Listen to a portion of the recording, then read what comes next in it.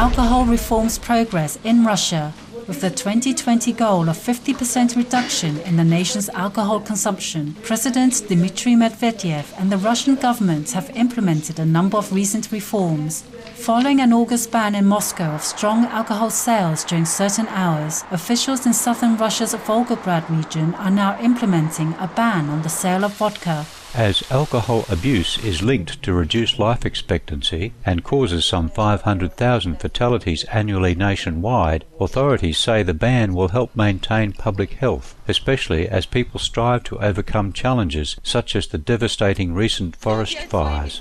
Russian legislators have also proposed the conversion of certain alcohol distilleries into drinking water plants. The first thing we must do is to stop alcohol consumption growth among the young people. It's an absolute must. As is common knowledge, the habit of drinking with and without reason is likely to lead to great alcoholic addiction conditions within a sufficiently short time frame. The operation of retail networks and vending outlets must be put in order.